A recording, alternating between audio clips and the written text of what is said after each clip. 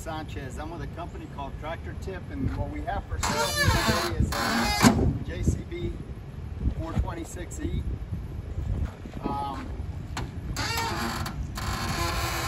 We're going to talk about the mechanics of this machine in the first clip, the operating specs in the second, and then we'll run it in the third.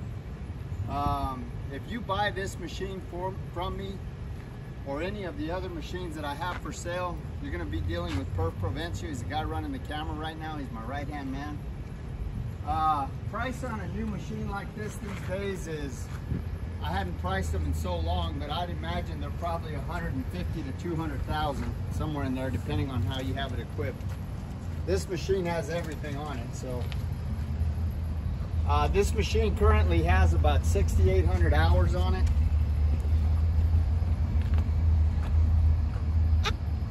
It weighs about 28,330 pounds.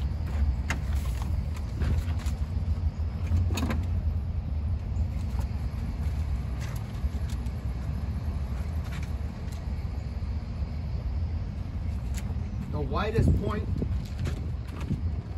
is this bucket right here at 8'4". Now if you take this bucket off, this has got a quick coupler on it. The widest point on that machine by itself without the bucket is 8 feet. It's 8 feet on the machine. Highest point is the top of that cab at 11 feet. The transportation length from the front of this cutting edge right here to the ass end of that counterweight is 22.5 feet. This machine is comparable to like a John Deere 544H or maybe a Cat 930G, Case 621.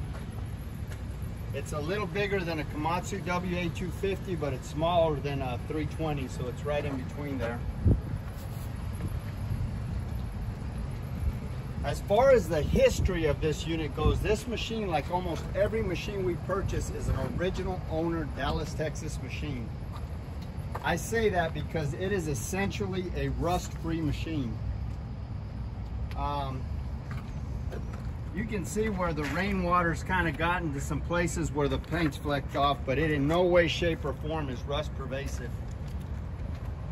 We're 300 miles from the ocean, and we're far enough south that the only salt we see, you know, we don't salt roads or anything.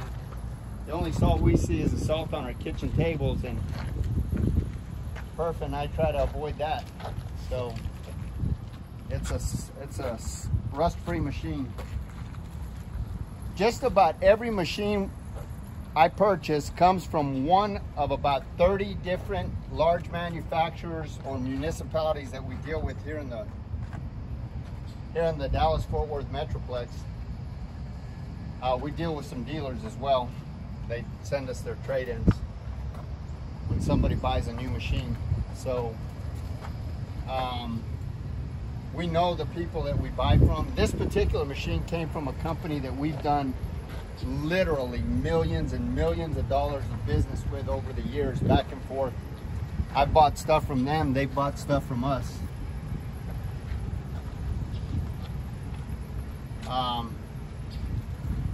This particular company has an excellent maintenance program. I mean, it rivals some of the best I've seen.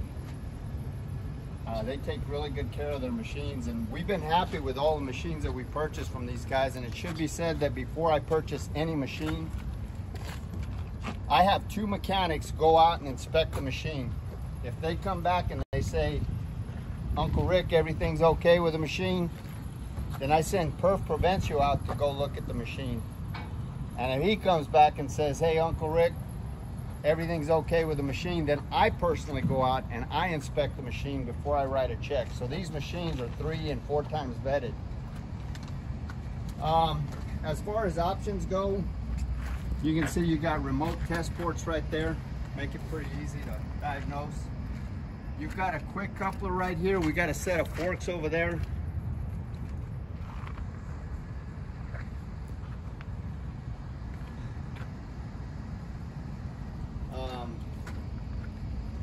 I'll include a video. These forks right here are for a smaller machine. That 70Z, it's probably about the same size, but it's got a different fork arrangement setup. So I'm going to include a video about these Pemberton or JRB forks. Pemberton and JRB are the same thing, so I'll talk about that in a later video. I'll include it at the end of the video. But it'd be pretty educational for folks. This machine has auxiliary hydraulics,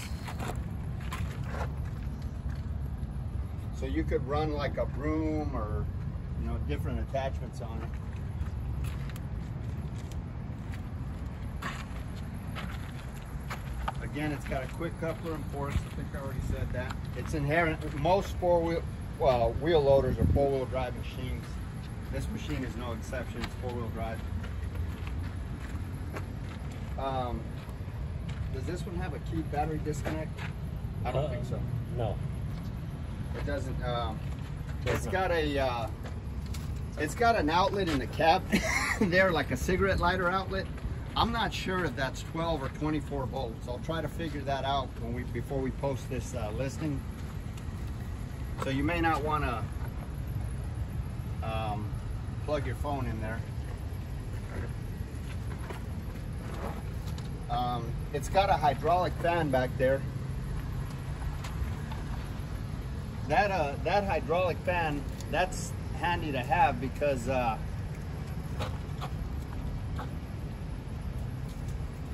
you can see, you can pull everything away from the, you can get to your radiators and clean them out pretty easy. That's the benefit of a hydraulic fan. You can get to all these, so you can swing this away. This opens up somehow. Well, it opens, there's a hinge. You can get to all four corners of that machine with those coolers. It's got a remote transmission control at the stick up there, at the joystick. It is an enclosed cab machine. It's got all the windows on it. The AC blows cold or cool, but not super cold. So it probably just needs to be recharged. If we get a chance, we'll recharge it. This machine's got parallel lift capabilities. You know, for forks, like if you're unloading and unloading, it doesn't have a natural roll like with the regular Z-bar linkage. As far as this engine goes,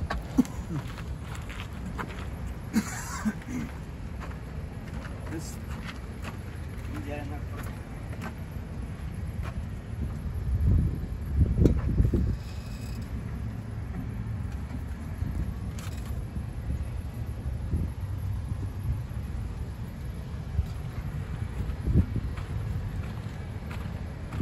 That's a Cummins BTAA 5.9C engine. It's got a gross horsepower of 152, net horsepower of 150. This machine's got a 61-gallon tank, which will run you anywhere from 15 to 20 hours of operation, depending on your application. All of the fluid levels on this machine are where they should be. There's absolutely no leaks on it whatsoever. Everything on it works. Transmission's got plenty of power. It'll shift through all the gears. It's a power shift transmission. It'll shift through all the gears without hesitation. The brakes stop it on a dime. Top speed in forward is 24 miles an hour. In reverse, it's 15. As you can see, these tires are pretty even across the axle. So these in the front here, I would rate them about 80%. These in the back are probably about 85%. They're 20.5 R25s. There's no leaks on them. There's no cuts on them, I should say. The hydraulics are strong on this machine. There's no cracks or welds anywhere in this work equipment. No cracks or welds.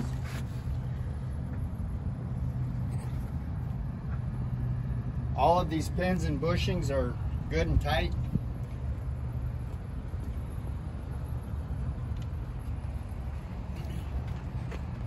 There's no deflection or any kind of problem in this kingpin area. You got these two kingpins for the articulation joint.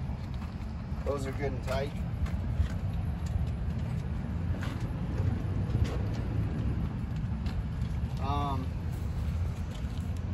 This cutting edge is 100%. I don't think it's ever been turned.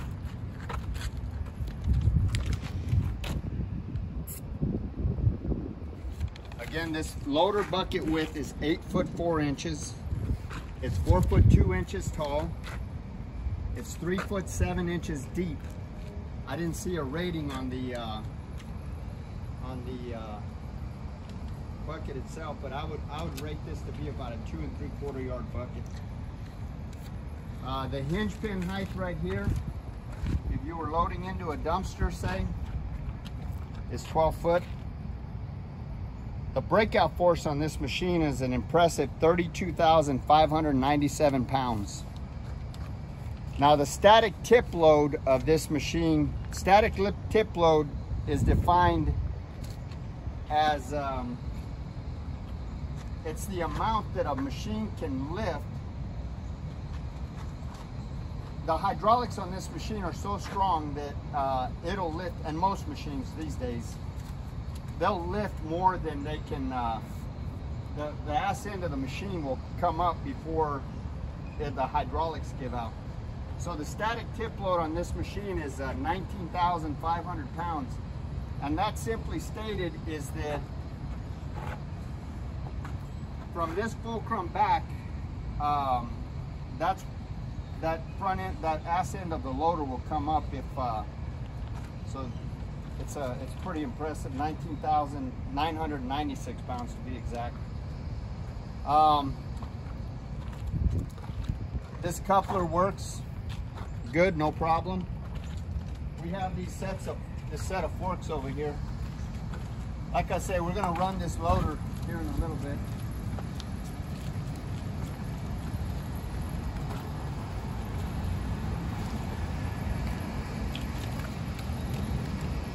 These fork tines right here, they're 6 foot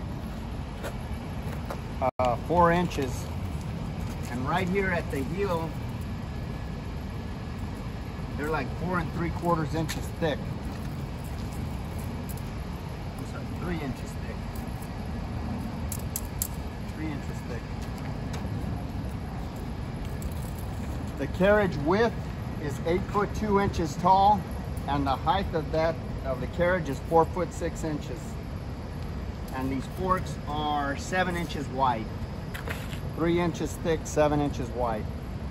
So we're gonna run it in the next clip. Perf, you got anything else you want to say? Nothing other than it's a good machine, good loader. It's a good loader. JCB. We're gonna run it in the next clip.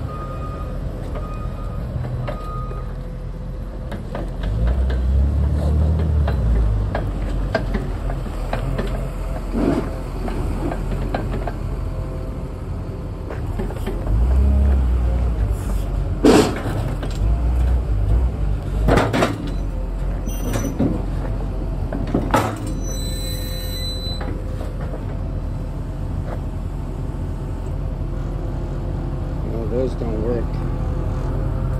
Interestingly enough, they're too small.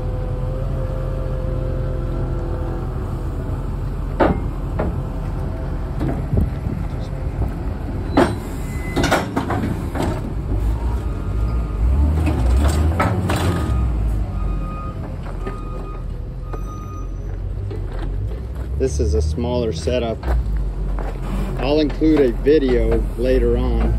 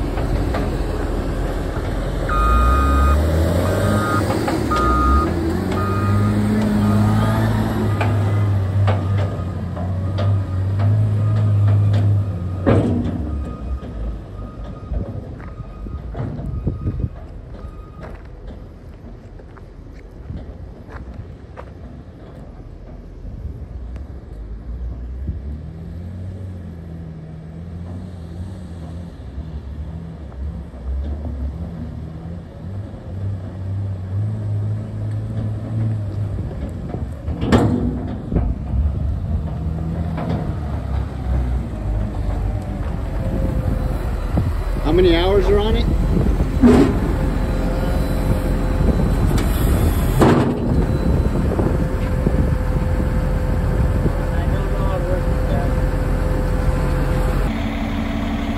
Okay, so a lot of times people will ask me about the interchangeability of a JRB coupling system. Like here we have forks and a bucket. You can get sweepers, you can get all kinds of attachments with JRB. Now the answer to that question is usually yes and no.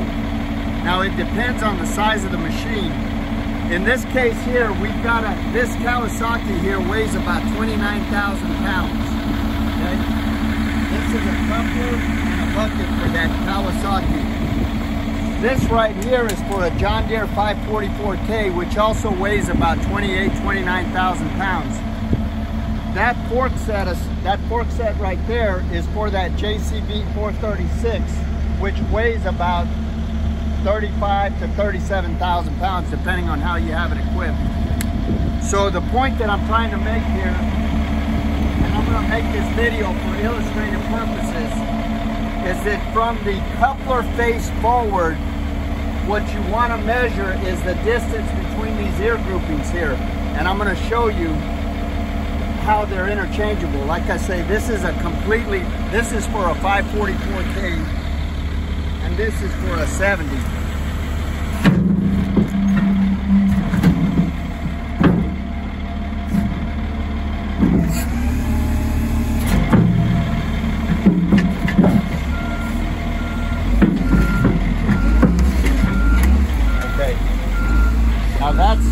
That's the bucket to that loader. We've also got a set of forks for it somewhere. So if you look right here, the ear grouping is at roughly 28 inches.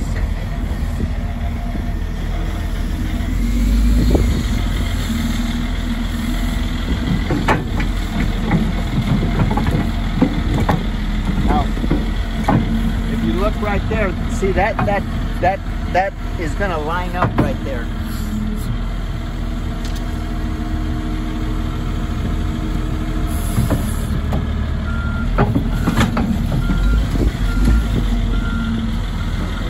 Now here again, from the coupler face forward, JRB is pretty consistent, but from the coupler face back, they're not interchangeable. It's according to make and model. So the point that I'm trying to make here is that if you measure this right here, you've got 28 inches. So even though these are from completely different makes and different models, this would be like a WA200, a WA250, a WA270 Komatsu, you know, a John Deere 544, a 524. That's like a Kawasaki 60Z. Or a 70Z. The point that I'm trying to make is that the weight class of the loader, you can interchange the attachments from JCB. You can't interchange the couplers themselves, but the attachments you can interchange. So we're going to show you on this one over here.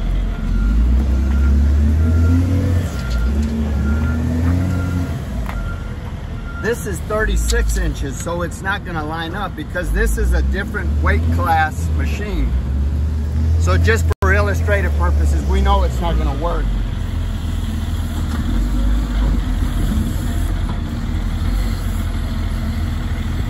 You can see these are your grab points here for those hooks. It's not going to work. So the point that I'm trying to make is that when you buy a JRB coupling system, which is also Pemberton, JRB bought Pemberton out, they're the best coupler out there. There's no better coupler. Caterpillar brags about theirs. John Deere, Volvo, Hitachi, JCB, all of the major manufacturers usually go with a JRB coupling system because they're the best out there. So the point that I'm trying to make is that attachments for this bucket or for this coupler, as long as you're measuring between these ear groupings right here, are typically okay. Now you want to take some other measurements just to be sure, but I'm telling you, just as a general rule of thumb, they're typically okay. I don't want to get in trouble for saying that and somebody comes up with some kind of fluke where it doesn't work. But most of the time, if you measure, just take that quick measurement right there and you got a JRB quick coupling system, you can probably interchange various attachments. Have a good day.